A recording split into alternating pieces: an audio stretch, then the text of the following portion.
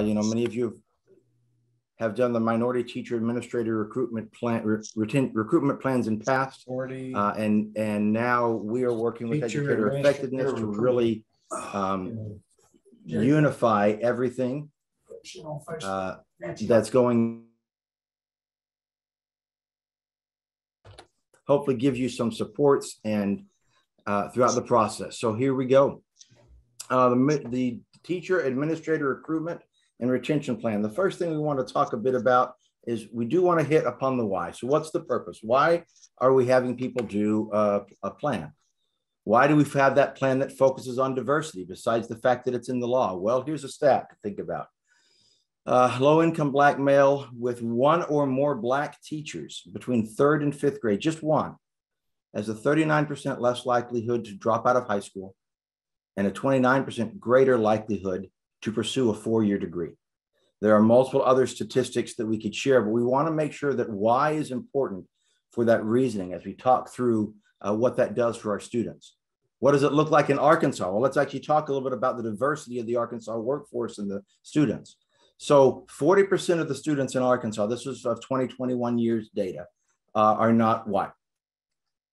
Yet only 10.2% of the teachers are Black or Hispanic or Latino. We also have other Asian and Marshallese and demographics in there. But let's look through what that looks like in our schools. So 40% versus 10 to 15%. In our schools, there are 32% of our schools that do not have a non-white teacher at their school. When I put that data up, I thought, well, how many schools have no minority students? Because maybe that's the case. Well, I found out, 59% have fewer than 2 non-white. So 0.2%, 0.2% of the schools in Arkansas do not have a student who's not white. Only 0.2%. What about districts? 27% of our districts have 0 non-white teachers, and 51% have fewer than 2 in the entire district. Yet, how many districts have no? There are 0% of our districts that don't have minority students in there. So a big chunk of our state isn't diverse compared to their students. Why else is that important? And why do we want to also talk about retention as opposed to just recruitment? Well, this is a report that was done by the the Teach Plus group, where they actually did a survey of Arkansas educators of color, December of 2020. And here are a couple quotes from them that I just want you thinking about as we're considering retention as well as recruitment. So here's recruitment. Administrators say they can't find more teachers of color. Their answer is, but I don't see them having an actual plan to recruit with goals. That should change. If you haven't had it before, that's what this is about, to talk about how you can do those. And here's another one for retention. No district or school I've ever worked for felt like a place where teachers' cultural, racial, and ethnic identities have been affirmed. These are our teachers in Arkansas making these statements. Less than 1/3 of those educators of color who were spoken to a year and a half ago feel their identities and values are affirmed. That's why they're not staying too. There's more information on that here. So we wanted to set that as the underlying. We know it's there. We've been doing it for a while. At least some have been doing things, but we want it to be more than just what the law says. Now we're going to go into what the law says, but you've got to remember that why, or else all it becomes is an exercise in compliance. So here is what it requires. By August of 2022, which is coming up, it says each, which means all public school districts and open enrollment charter schools will have a plan. The 3-year plan shall have the following items. They'll have a goal for diversity. They have to have specific data. We're going to talk about that. You have to review them now annually and update them annually. And it has to be now posted on the website by August 1st. So make sure you're ready for that step. And you have, again, you've always had to have someone designated to coordinate the implementation, but now it added and review the plan. That is their role. That is a change. So what are the goals? Here's what's required of your goals. A goal for the recruitment of educator workforce that at a minimum reflects the racial diversity a goal for retention of the workforce, and a goal for increasing the number of students. So instead of just addressing the increase in students, you have to have a goal now for increasing the number with an emphasis on students of minority races and ethnicities. Optional, additional goals. If you want to have some more, you are free to add more based on the needs of your district. But you need to have at least those three.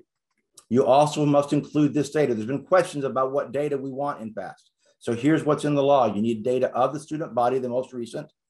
You need to have the list of teachers who are employed by the district over the last 3 years, and administrators employed over the last 3 years, and the residents of your community, the most current data, which would be the census data and moving forward. And we're going to today show you how to get a lot of these things and where you can find them to put them in there as you review, so that your focus can be on the plan and reviewing it and less on finding the data.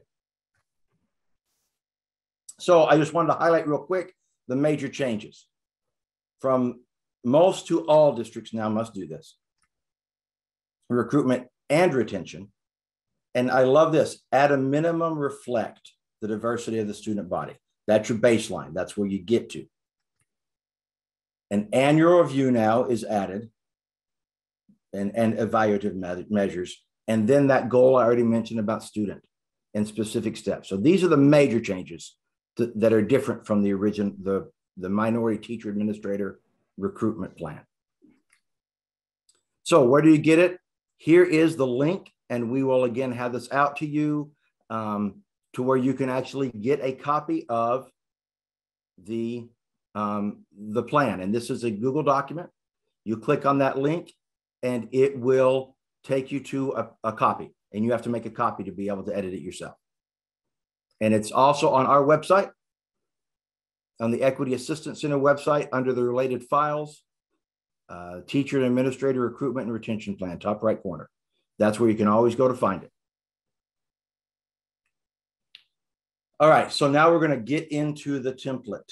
Here's what the cover page is going to have. It basically has the requirements of the law, and it lists the data. I'm not going to show you that picture because I don't think you need to see that for this part. I want to show you the plan itself and how to fill it out. But that's what the cover page. It's similar to the previous one, except this one actually gives you links to where to locate some of the data we're going to show you. So the retention template, you have to have a goal, a recruitment goal, recruiting a diverse representative educator workforce that meets the needs of all students. Notice diverse representative educator workforce. Retention, retaining that workforce. You may be able to have a good, numbers look good, but they keep switching, you keep losing them.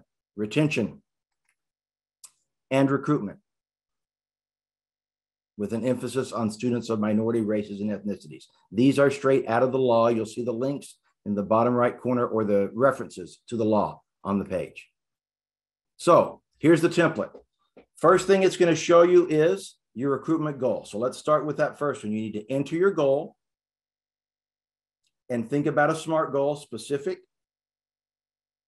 Is it measurable?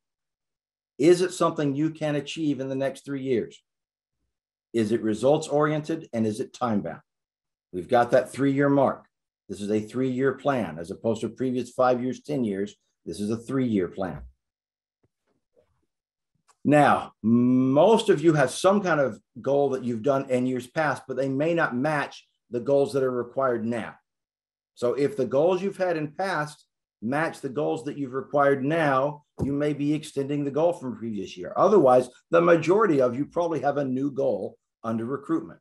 And so you would just mark right here on your plan, this is a new goal, or I'm continuing the extension of a goal from the previous year. That helps you as you're designing. The next thing it's going to ask is, what are your action steps? With any kind of goal, we have to have action steps. These may be yearly. They may be more often than that. It depends on what you need.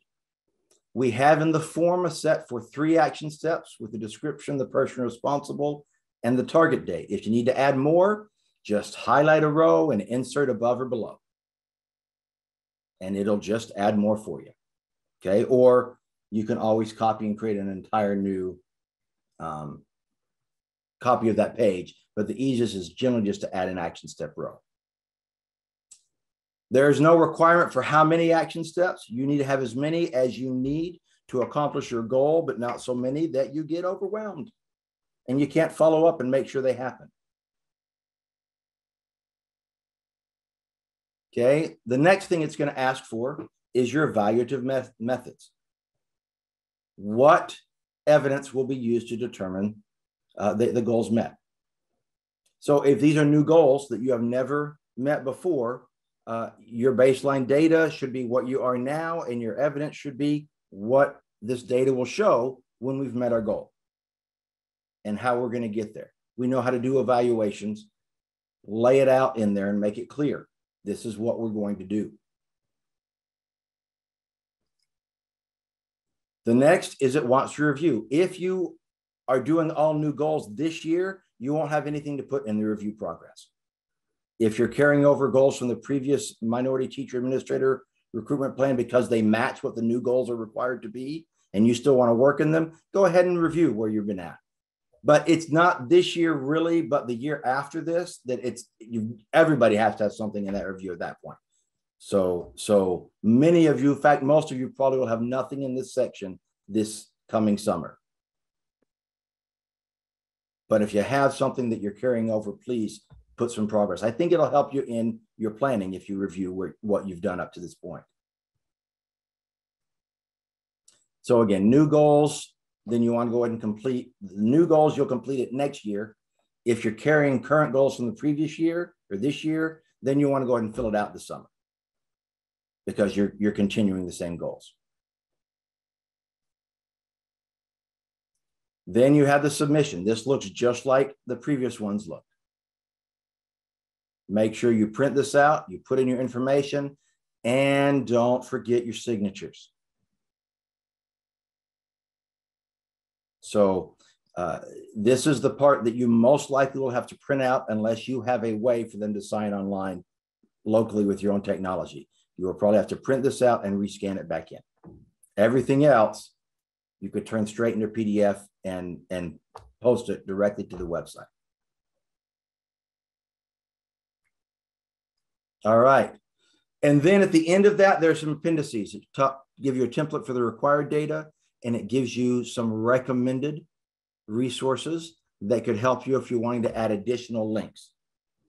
So this is the section we've talked about that has to do with the plan itself. And now Charlie is going to go into finding the data and where you can pull this out.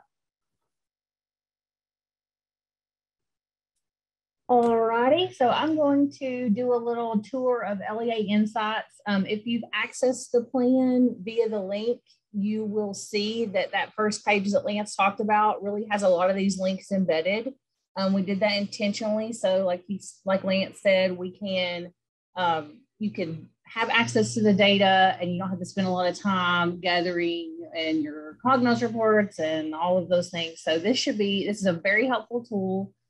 This is the website address. If you just type LEA Insights into Google, it'll also be one of the first search engines that comes up. And you'll get a screen like this. Every superintendent has access and can grant access to others in your district for this particular site based on your school. What we're looking at right now is overall state level data. Over here is where you would find your school and see your school specific data related to your district. So the first thing that the plan requires is the most recent school year's data on your student body, the ethnic composition of your student body. So if you see in this LEA Insights, if you just click right over here on this enrollment tab, it takes you right to a screen that how it shows enrollment, overall enrollment, enrollment by grade, enrollment by race, and then even enrollment by race percentages. So it'll give you all the data you need right there. You can also toggle between actual data and the charts if the charts aren't giving you what you need. And you can even go up here to the top and pop that into an Excel spreadsheet. I have one, I've done it right here, downloaded, and it shows you all of that breakdown by race and ethnicity, percentages of your student population. So these are the things you can just download and attach to your plan. You don't have to do a whole lot of digging and creating charts and creating things.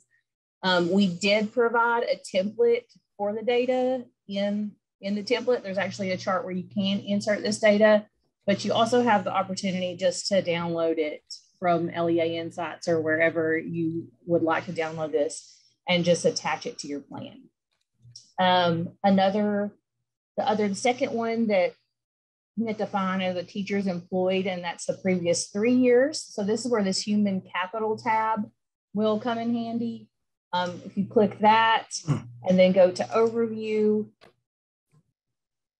Well, I have some screenshots in here too. Sometimes it takes a little bit to download that. But if you go to that human capital overview, and then there's a tab for certified teaching staff. And it will show you those race breakdowns again as well. And this is what that looks like. And you can toggle again, and then you can download those spreadsheets as well. For administrator data, race and ethnic breakdown for your administrator staff, you can either go into LEA Insights and you pull up a screen that looks like this. It's that same screen, click on staff details. I have this one filtered for high school assistant principal job code. And you can see this is where your staff their names would appear, their job codes, and then their race is there. There's also a Cognos report in eFinance that will provide this data for you as well. Just go to eFinance, personnel, job assignment, and administrator counts, and you get a screen like this that you can just download and attach. And then also the plan requires the residents of your district, the ethnic breakdown of the residents. So I've provided a link here. It's also in your template. If you click that link, it takes you right to the census webpage. You would type in your city or town right here, and then you can just filter by race, and there's that data for you that you would need to have. So that's what is required, and it has to be included with your plan. You have to actually provide that when your plan is submitted. And all plans should reflect data analysis. We'd like to see that you have actually looked at that and developed some goals based on that data. We have some other data points that they're optional, they're not required by law, but definitely if you're going to make that robust plan, we would love to see you take some of these points into consideration. If you track your applicant pool and who you're hiring each year, that is very valuable data. Attrition data, there is a link right here to LEA Insights that will show you right where to find that attrition data for your district. These next three are, like Lance said, there's the goal specifically around recruiting students into the education profession. So you might be interested in what percentage of your students, racial breakdown of your students enrolled in the DCTE pre-educator program of study. Are your Educator Rising members, so that student organization that encourages students to become teachers. Maybe you want to see your breakdown racially of your student enrollment in those or involvement. Who has received the certified teaching assistant credential? That's what you can earn. Students have the ability to earn through that pre-educator program of study. This link takes you to a listing of CTE coordinators. Your district would either have one or the co-op, but that is valuable. That person should be able to point you in the right direction to get those data points. And then, of course, that student success plan that's required. You might want to be able to look at those and target students that have indicated that education is a career choice that they're interested in. There's a lot more links here to LEA Insights, things that you can find in there. These are all related to your teacher quality. So percent of novice teachers, years of experience, teachers with master's degrees or higher, teachers with lead and master designations, national board teachers. You can see some things about who are your exception data that you can view, like which teachers in your building are on licensure exceptions. And then, of course, looking at that growth and achievement data.